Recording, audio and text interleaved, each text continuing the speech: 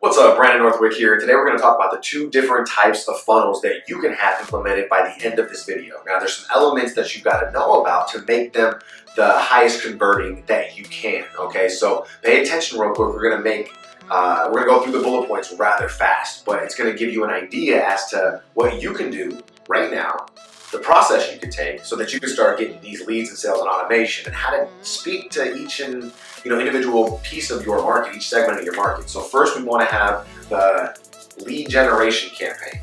Okay, this lead generation campaign is something used exactly for what it sounds like in the name, specifically for leads. The other campaign that we're going to be speaking about is the sales campaign.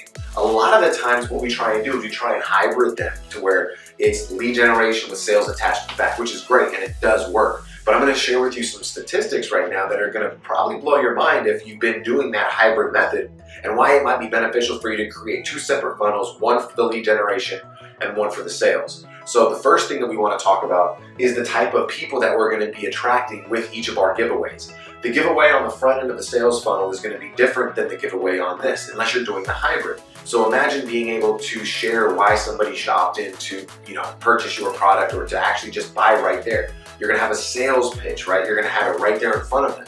Well, liken that to, you meeting somebody on the street, right? If somebody just comes at you real hard and says, hey, look, you know what, buy this right now. I've never seen you before. I've never met you before, but here, buy now.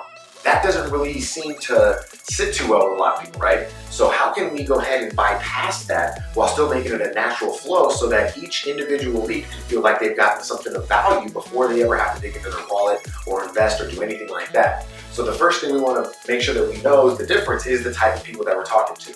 Cold traffic, people who have never seen or heard of you before. Warm traffic, people who have been exposed to you. This can be people who have visited your website, people who have opted into previous giveaways. It could be previous clients, customers. It could be friends, family. It could be whoever knows something about your business. Not just you, but your business, okay? What you have to offer. Have they ever been exposed to anything that you do? Those people will be more open to actually purchasing, okay? Then we have the difference in how you're gonna attract these people into your funnel.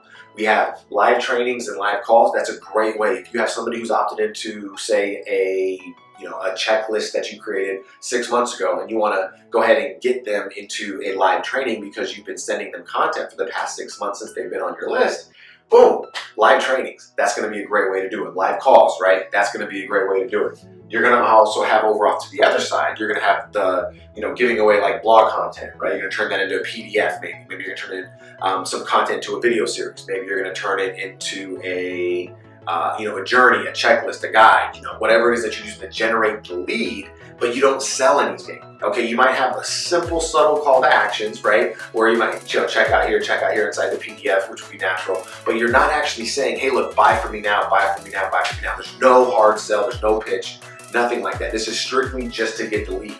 Now, we're gonna get down to the bottom of this and you're gonna see exactly why it's important for you to focus on the lead and make sure that in your sales funnel, you focus on the sale, okay? So again, the whole thing, warm traffic, cold traffic, easier to sell to somebody who's warm than somebody who's freaking cold.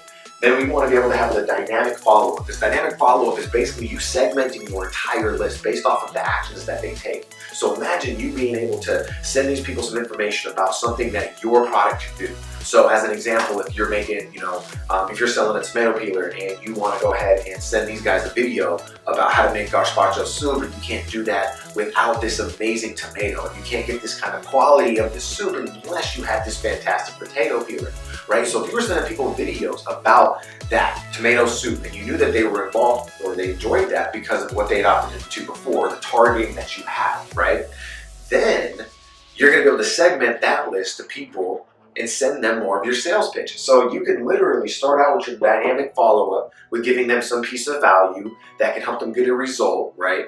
And then you will tie that to your business. And then once they click on that piece of value that you've just given, they basically just put their hand up. Once they put their hand up, you can now send them into your sales process, which now is going to be a follow-up sequence with special pricing, takeaways, and bonuses. When you have those three working all together, when somebody raises their hand from over here in your lead gen campaign, you can dynamically tag them and place them into another list where now you can sell to them. So it's a lot different than just coming out and selling to your cold traffic. It's not gonna work, okay? So then we have, you wanna pitch your product, okay? That's you tagging them and putting them over here. Do you see what I mean? You're gonna be adding special pricing, takeaways, and bonuses. And you're gonna retarget them. So this again is gonna be a great way for you to catch up on the people who did not make the purchases here, as well as the ones who might not even be, opening the emails anymore. This is going to be a way for you to get a hold of them on, whether it be you doing YouTube, Facebook, Google. You could retarget them on so many different platforms. When you do that, you're going to be looking like a genius because they're going to be like, oh wow, I can't get away from this guy. He's everywhere, right? And that's a good thing. That's what you want. You want to look like the authority inside your niche. You do not want to let any of these people who are getting distracted from, kids, other things online, whatever it is that they're getting distracted from. If they're ready to become a lead, most likely they're going to become a sale. It just depends on how much value and how much trust you can build in that time frame.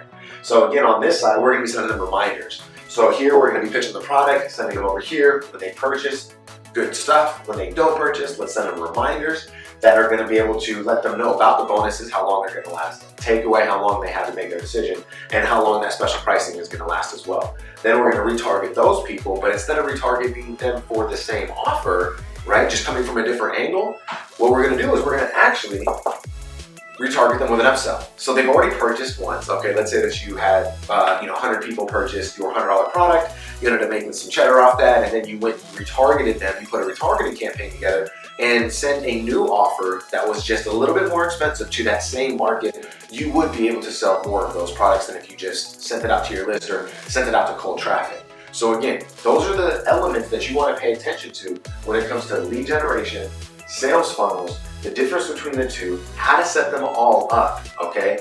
And I'm going to be sending out future videos, or there might be a link around this one to link back to a video where I'm going to be able to break down for you how do you create a proper lead magnet, how do you create the sales process, the follow-up campaign, everything like that. I'm going to show you how to do that. So go ahead and like and comment or share this with a friend, okay? And let me know if you found any value from this, and I'll see you on the next video.